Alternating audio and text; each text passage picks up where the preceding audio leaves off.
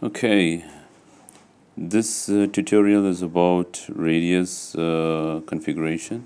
This is basically on Freeradius as to the concepts of Freeradius, how it works, what are the important directories for the configuration, as well as the different modules that are required to have the radius setup done properly.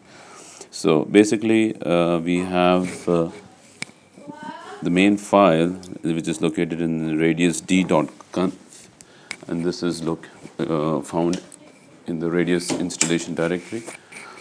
What it comprises of is basically a few components under this section. It's basically a text file which describes things like, okay, where are the different directories that have been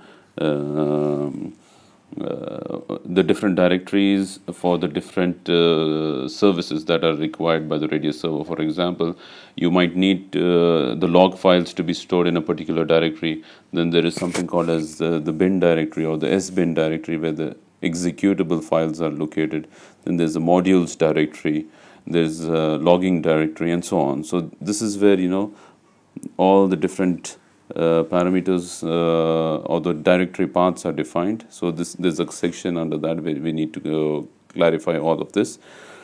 Then we have the most important part of the configuration is what we call, which comes under the title called listen. Listen is basically you're telling the radius.conf file to listen onto these ports or these IP addresses, which is the main configuration which maps the IP address, and whether we are going to be using authentication as well as accounting, or just authentication or just accounting for this radius configuration file. So the advantage in Freeradius is that you could have different kind of files available. You could different functionality of the radius server available. You could use it just as an authentication server, or you could just use it as an accounting server. For this particular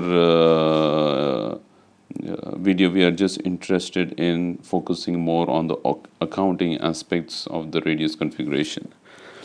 Then there is a section which is called comes under the title of log. Okay, this basically shows where the radius logs are going to be sent. This is just the radius logs which concern to the executable of the logs, not necessarily where the logs of the accounting information is going to be stored. So anything in terms of if the radius is not able to start up because of some misconfiguration, or because the radius server is already being started at another instance, all these kind of logs would be entered into this radius.log file.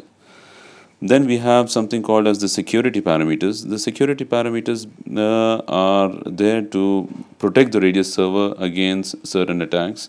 So what happens is someone is trying to do a brute force attack on in guessing the password. So radius server basically it sends a delayed response against certain requests which have been already rejected. So the user will not be able to load the server very heavily. So, and there are some certain other security parameters that are included in this configuration. Then there is something called as a proxy. Since we will not be implementing any proxy configuration, so we will not be discussing much about that. Thread pool is to do with how many threads the server can accommodate. Basically some fine-tuning parameters to make the radius server work faster. Then we've got something called the modules. Okay, this is the most important part. Okay, we will classify these modules a bit more detail in our next slide. Let's go to the next slide. Okay, the modules basically consist obviously of where the modules have been installed, what is the directory location, and whether the it should include some other configuration files that need to be read. So we have some SQL configuration files, and we have some policy files, and so on. It also has something called as the virtual servers, okay, whether they are being utilized or not. And then we've got client.conf, okay, file where we have all the IP address, the net mask, the secret that is to be used over there. So this in a nutshell is what Freeradius is all about. And we have users.conf, it is for authentication, which is not going to be used now. Thank you.